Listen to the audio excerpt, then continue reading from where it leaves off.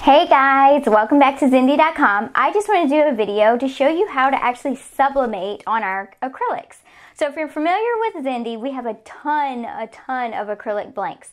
Also, the amazing thing is we only use the best material and all of our acrylics are cast acrylic. So that means that they can actually accept sublimation inks. So let's back up a little bit. Say you're brand new to sublimation, have no idea what it is. Basically, it's a special ink printed on a special paper, and then you heat press it onto an item, and it permanently dyes that item. There are certain materials that will accept sublimation ink, and there are certain materials that won't. Polyester is one of the most known as far as what is a good thing to press sublimation onto. But another thing that accepts sublimation ink very well is cast acrylics. So I'm going to show you how to do that today. So every acrylic on the Zindee.com website is cast acrylic. So any of them you see there, you can sublimate, as long as it's not the black ones. The black ones are already black, and basically you're dyeing it, and so you can't dye it lighter. You can only dye it darker. Okay, so let me show you some examples. This is sublimation on a white acrylic. This is sublimation on a clear acrylic. This is sublimation on a clear acrylic with white vinyl on the back. Okay, so one thing to know about sublimation or sublimation inks is that the inks are actually transparent. So when you put it on a clear item, such as this, you'll be able to see through it. So you have some options. The nice thing about it being transparent is you can put glitter on the back and it'll sparkle through, or you can put white vinyl on the back to make it really bold and vivid, or you can keep it like this and have kind of like a stained glass look. Okay. So, what do you need to get started?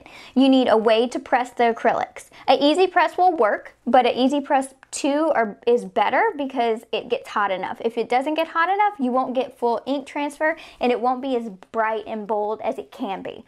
So, heat press is best, or an easy press. You need it to be at least 385 degrees Fahrenheit. So, 385 degrees Fahrenheit to 400 degrees is ideal, and you're going to press it for 60 seconds. Okay, so I'm going to show you how to do it really quick with a clear acrylic, and then I already pressed a ton of them, and I'm going to show you some different options and different looks that you can get.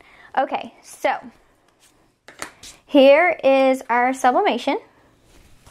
So you'll need your sublimation, you'll need your cast acrylic, you will need some way to press it, and then you want to have butcher paper and then Teflon sheet, and then a bowl of hot soapy water, because when you press it, the paper will stick to it and you need to clean that off. Also, something heavy to put on the acrylic after you press it. Okay. Oh, and heat tape. You want heat tape. That will make your life much easier. Okay, so here's our sublimation. And it is reversed, but I don't have to reverse it because the acrylic is clear. You can put it on either side. Normally, you always mirror sublimation. Okay, so here's our sublimation. Here's our acrylic. You want to take the backing paper off the front and the back. You can leave it on the back, but I don't recommend it. A lot of times when you're pressing, the paper will start to crinkle, and the acrylic does get a little soft when it's heated, and sometimes you'll see those lines in the paper crinkling. So it's better to remove backing on both the front and the back.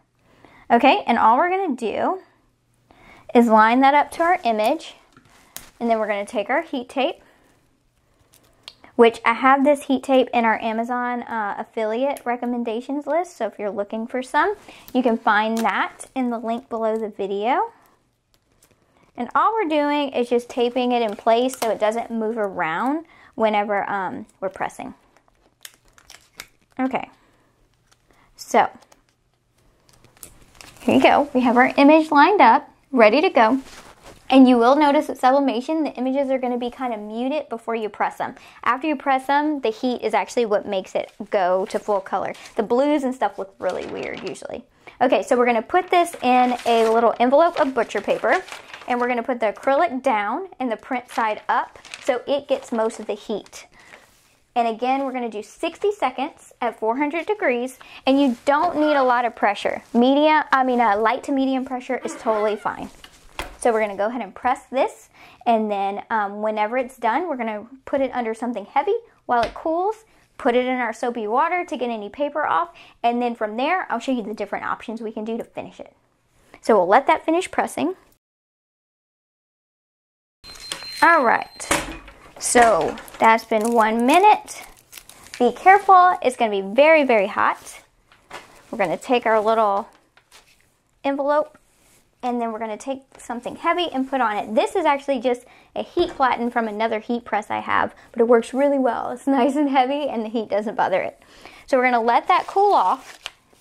And then whenever that's done, you're gonna notice that the paper is gonna stick to it, which is normal. Like, see, this is one in water right now.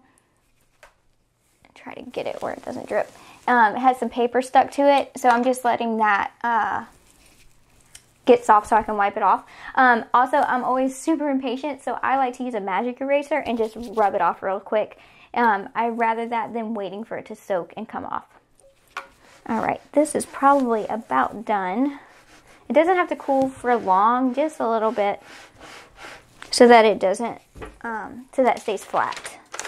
Okay, yeah, perfect. All right, so you see the colors are a lot brighter now that it's been pressed. And now we're going to take any extra paper off that we can get off. And like I said, it's totally normal for the paper to stick to it.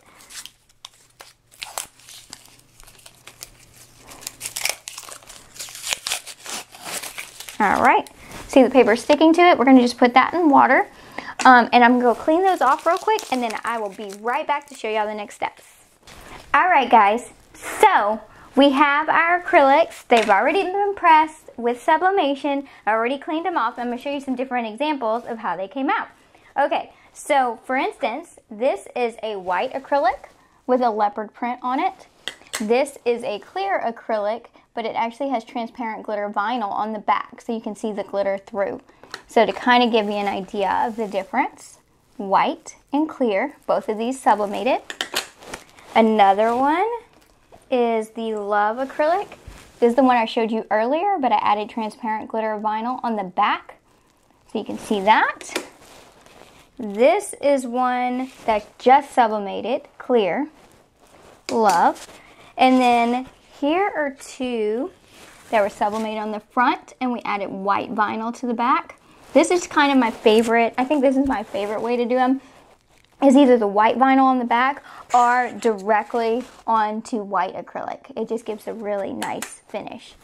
So here's those, white vinyl on the back.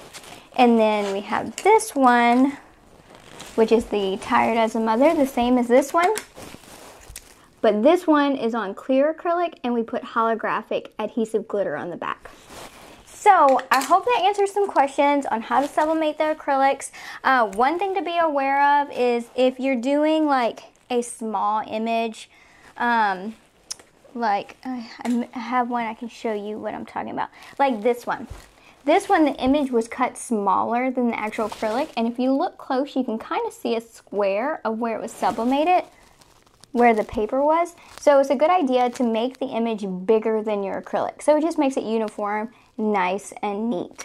Like this one was done correctly with the paper covering the whole thing, and you don't see any of those marks or anything like that. So I hope that was helpful. Thank you guys so much for watching. Don't forget to like and subscribe, and I will see y'all next time.